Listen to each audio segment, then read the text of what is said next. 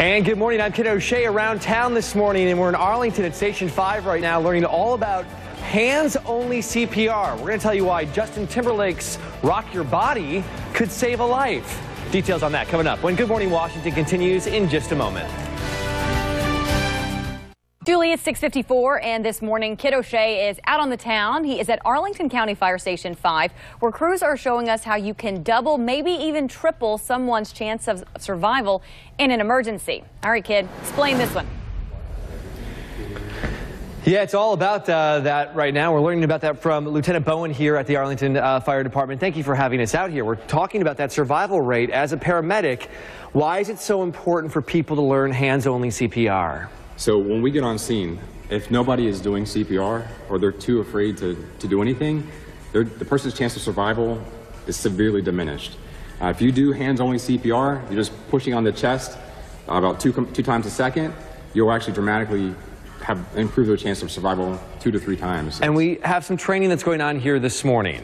Show us your work.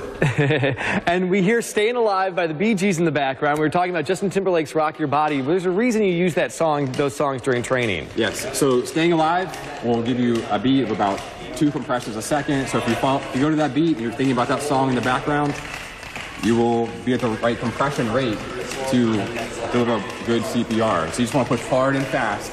About 2 compressions a second. There is that fear that you're going to hurt somebody, and that's why people sometimes stay away from it.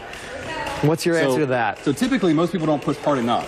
You really need to get in the center of that chest, lock out your arms like they're doing, and you push hard. And if you break a rib or hear a crack, it's okay.